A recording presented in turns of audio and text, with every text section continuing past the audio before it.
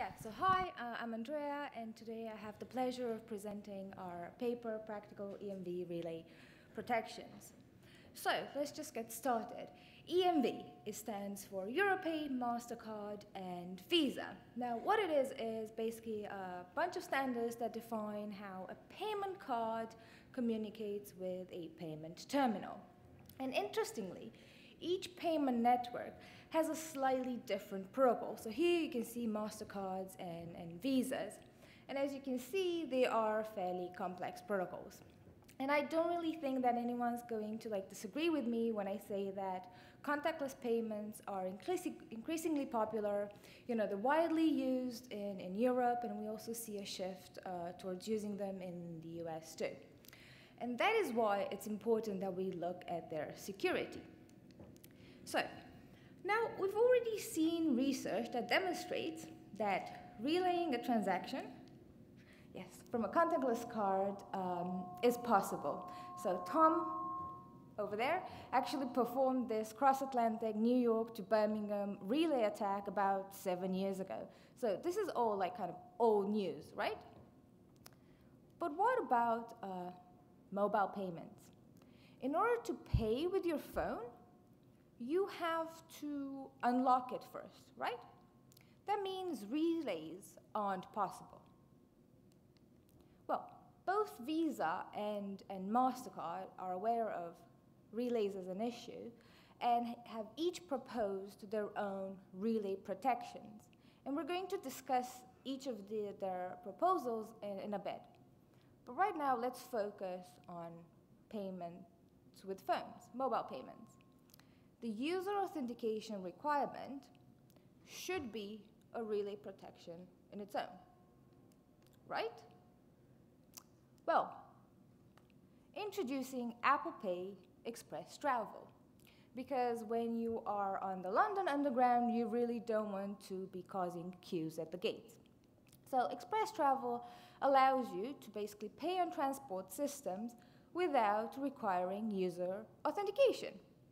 It's just tap and go, streamlined, downgrading security. Okay, so to actually understand how Express Travel works, myself and then Ioana took trips, quite a lot of trips on the London Underground. And while tapping in and out of the network, I sniffed the communication between the iPhone and the barrier reader with a Proxmark, which is basically the Swiss Army knife of RFID. Now, I have to mention here that Tom was utterly terrified that I'm going to be caught by someone and interrogated. But there's no greater ally than one's trusted handbag to just hide all of your equipment. So this is what we would expect to see in one of these, traces. This is the ISO 1443A activation and anti-collision protocol that selects a card. And this is the TFL trace. And we can actually see here an extra message, right?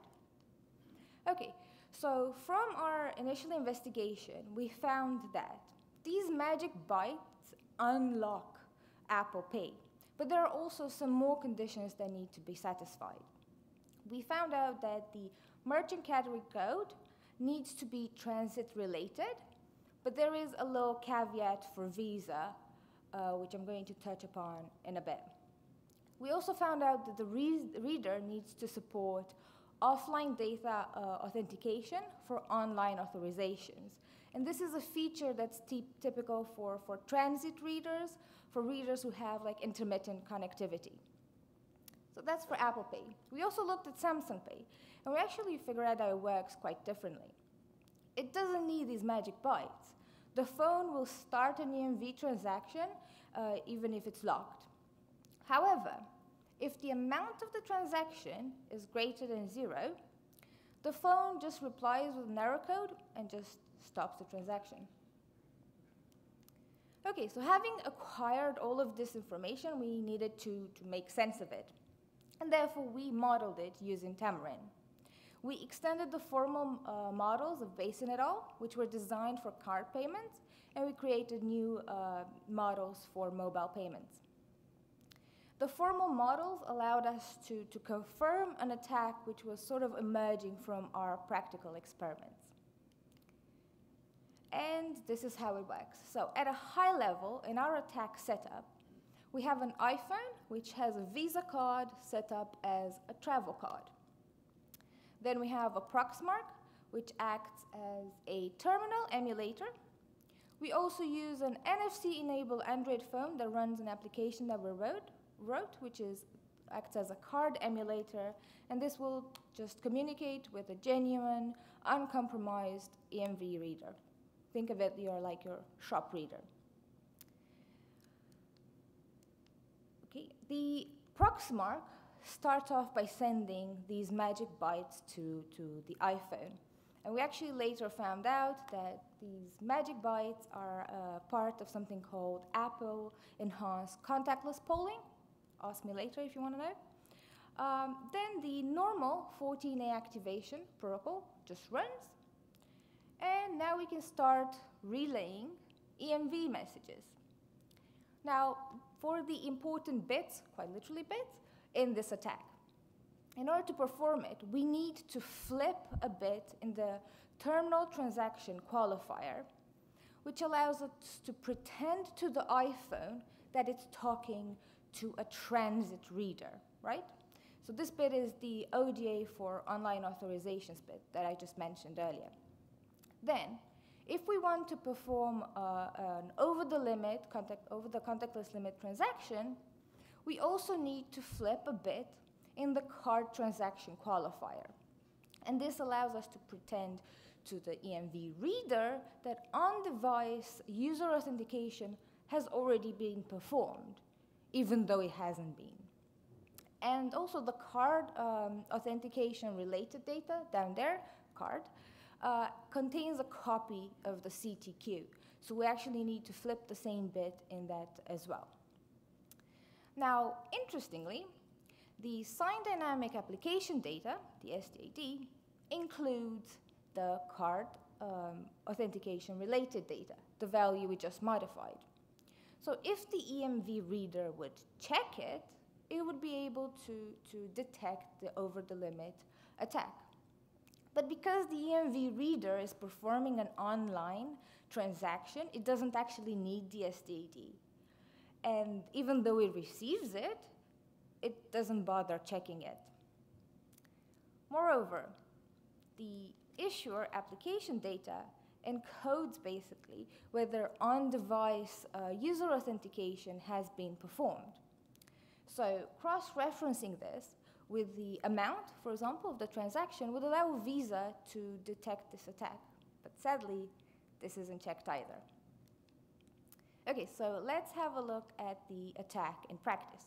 So we have there an iPhone 7. We also verified it with a iPhone 12. Underneath it, we have a Proxmark, as I said, the terminal emulator. And you'll see in a second that the iPhone is locked. Yeah, up there. Next, we set up our transaction on the SumUp Reader app. We're going bid money, £1,000. And then we are going to start our replay and relay script.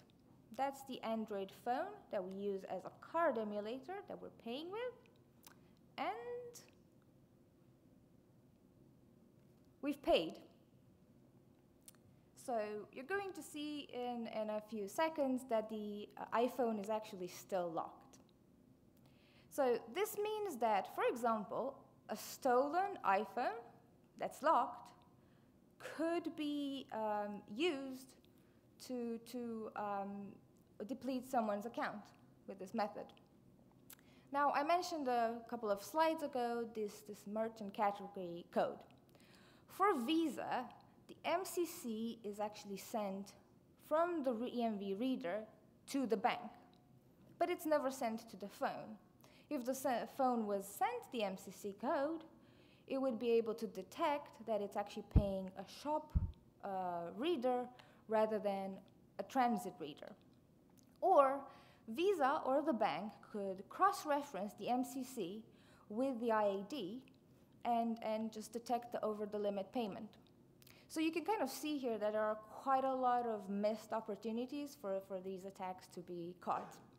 We've obviously disclosed this to both Apple and Visa, and it was all a bit of a car crash. So summary is Apple and Visa are blaming each other, and the vulnerability is still live. Yeah. So regarding other combinations of mobile payments and network providers, so MasterCard actually sends the merchant category code to the phone, and it properly authenticates the transaction data, including the MCC. So that means we can't change it, and therefore Apple Pay with MasterCard are just fine.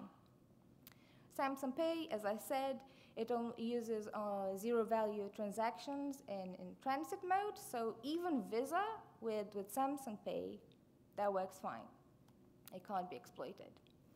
Now, Google Pay allows transactions under the contactless limit without user authentication by design. That's fair point.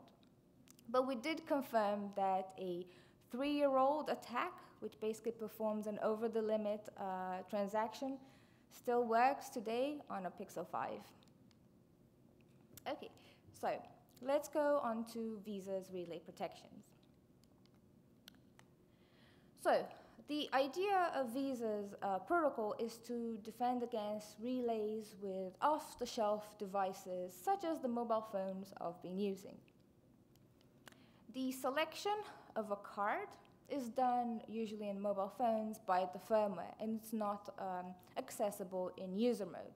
So Visa uses the unique identifier of a card as a random number. It does the transaction, and then at the end, it includes the UID in the sign dynamic application data. How can we relay this? Well, we take an NFC-enabled phone, which is going to act as a terminal emulator. This phone is going to ask our card, what's your UID? The card is going to answer, and we're going to take that and forward it to a rooted Android phone. That's going to act as our card emulator. Now, the root is important because it allows for the card emulator phone to set its own UID. So when the terminal asks it, what's your UID, it just responds with a stolen value. Then we just relay the transaction data, and we also relay the SDAD, which will have a perfectly correct UID in it. And the terminal is happy, so job done. Okay, so MasterCard's relay protections. MasterCard uses a timed nonce exchange at application layer. And actually, previous papers formally modeled and looked at this protocol and looked at the protocol's timing, and they considered it secure. But what they didn't consider is the variation of the card in the field, which is how cards get powered. So we ran an experiment to see the response times under different distances and angles. And what we found is that while the angle does somewhat influence the response times, you can clearly see that the further the card is from a reader, the longer it takes for the response from that card to be received by the reader. And the difference is significant enough that you could actually perform a relay attack in this gap. And I should be said at this point that we used a test card in our experiments because there are no commercially available cards that actually implement MasterCard's relay-resistant protocol yet. But we did talk to MasterCard, and they accepted our findings, and they said they will improve the implementation of their protocol in the future. Okay, so having all this information, we thought, how can we improve relay resistance in contactless cards? So we ran some more experiments, and it turns out that response times at the card activation and anti-collision level are much shorter and have a lot less variation than at application level. So taking this knowledge, we present our new protocol, our L1RP, which uses a strict timing nonce within the card selection procedure, and it binds that at application level. It has separate relay resistance and payment proofs, so that makes the protocol backwards compatible, and it also allows us to have clearer security proofs. And also, downgrade attacks are prevented by cross-checking authenticated flags, which are, again, included both at card selection level and at application level. And you don't have to believe me that our protocol is secure. We actually formally modeled it and proved its security. So check this out in the paper. And as I said, we also created models for the mobile versions of Visa and MasterCard, and we also verified both of our attacks. So that's it from me. All our artifacts are actually available on our GitHub page, so feel free to check them out, and thank you.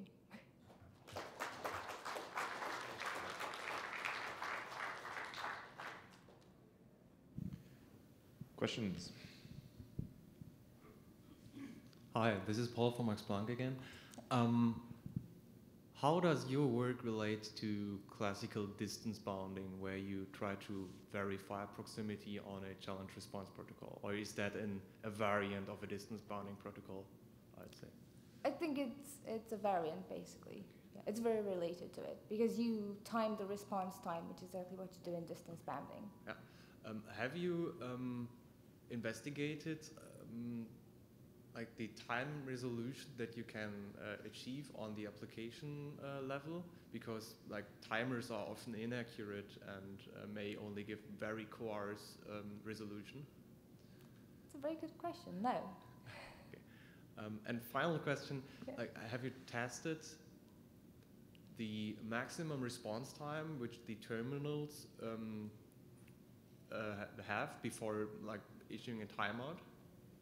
So that is again a very good question. So according to the EMV standard, a terminal should time out at 500 milliseconds. Oh wow, that's quite which a is lot.